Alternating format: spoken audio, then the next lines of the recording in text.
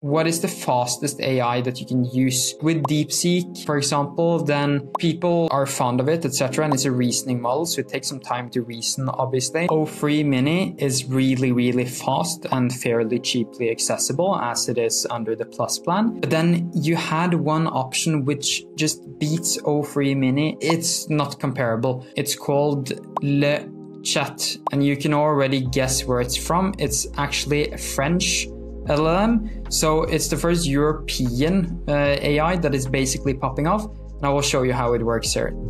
Post about motivation inspired by Tony Robbins.